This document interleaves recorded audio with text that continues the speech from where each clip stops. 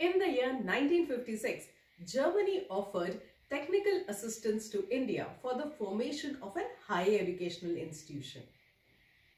This Indo-German agreement led to the establishment of IIT M in the year 1959. Yes, we are talking about the Indian Institute of Technology, Madras, which was the third IIT to be established in India after IIT Kharagpur and IIT Bombay. This prestigious institute is well known for its education and research the world over. It is a completely residential campus with more than 550 faculties and 8,000 students. IIT M was awarded as the best educational institution in India by the Ministry of Education in the year 2019. And today in this video, I, Dr. Ritika Gaba, your one and only PhD mentor, advisor and trainer, is going to tell you all about the PhD program from this prestigious institute. So let us start with our section 1, where we are going to discuss the research areas which are being offered by IIT M to pursue a PhD. So IIT Madras lets you pursue a PhD in the areas of science, engineering and technology, humanities, social sciences and management. Besides this, it also offers PhD in multiple interdisciplinary areas. Now these might look just like 6 areas of PhD, but actually inside each of these 6 areas we have multiple sub areas and numerous subjects. So if you have a closer look, you will understand that IIT M is actually offering a PhD in all relevant topics and areas of today's time. Remember, IIT, IIMs and all other institutions of national importance lets you apply for a PhD program in more than 2 areas. Of course, ultimately you'll be pursuing it in one of the areas, but you can at least apply in 2 or more areas. So for that, it is important to understand which would be the areas which are most suitable for you.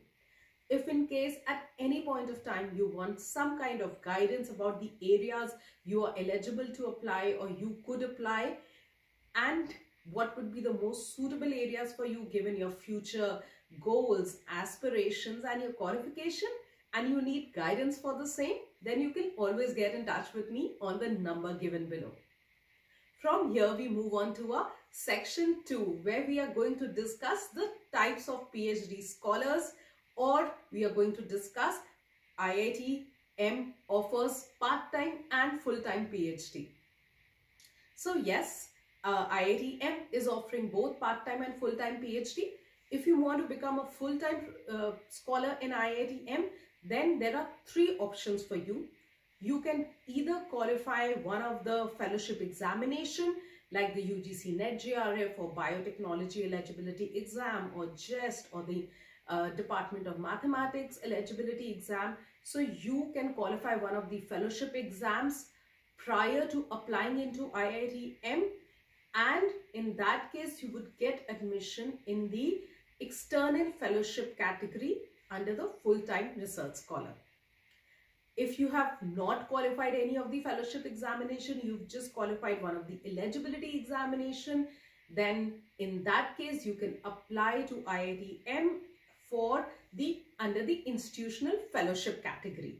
In this category, if you do qualify, you would be getting a fellowship or a monthly stipend to pursue a PhD from IIT Madras, and this fellowship would be given to you by the institute, that is by IIT Madras themselves. There is also a third category, which is where you can apply as a full-time scholar in a non-fellowship category. So you would be a fellow, you would be a full-time scholar, you would be residing within the campus, you would be coming to the campus daily just like any other full-time scholar, but you would not be getting a fellowship from IIT Madras. So this is the non-fellowship categories. If you are a working professional who wants to pursue a PhD from this prestigious institute but doesn't want to quit their job, don't worry. You can apply as a part-time scholar in this institute. You can apply as a part-time scholar in self-finance mode, or you can also apply in the sponsored category mode, in which case you need to be sponsored from your organization. Remember, in both these cases, you do need a no objection certificate from your organization. With this, we come to the third section of this video, where we are going to discuss what are the qualifications which are required to pursue a PhD from IIT M.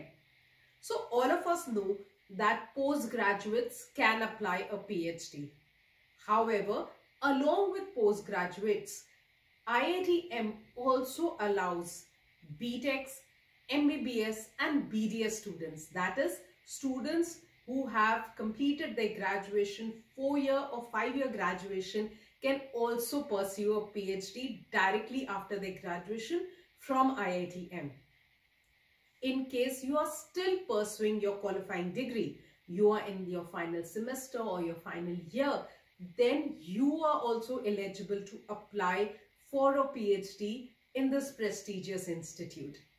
Yes, of course, you will have to complete all the formalities of your qualifying degree. That is, you'll have to complete all your examinations and viva before the start of your PhD program.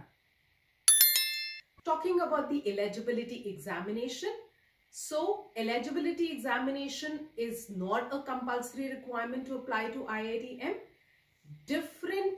Whether you require an eligibility exam or not completely depends on which area you are applying for. You are applying as a full-time scholar, as a part-time scholar, and which subject you are applying for.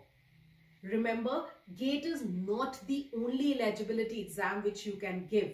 IIT accepts, besides GATE, multiple other eligibility exams, totally depending in the subject and area you are applying into. That's all about IIT M. In case you need any other further detail, then you can always get in touch with me. Not only for further detail, in case you are looking, you aspire to pursue a PhD from one of the IITs, IIMs or any other prestigious institute, and you are looking to have complete detail and guidance about the same. If in case you want somebody to mentor you about what is the application process, which are the most suitable institute for you, how can you look for the suitable research areas, how do you look for suitable research topics, what reading material should you read, how do you prepare an SOP or a research proposal, or how do you prepare for viva. In short, any guidance you require for your PhD admission, then you can always get in touch with me on the number given below for a one-to-one personalized mentoring session. I hope you did like this video and found it informative. If you did, then don't forget to like, share and subscribe. Thank you so much for watching my videos.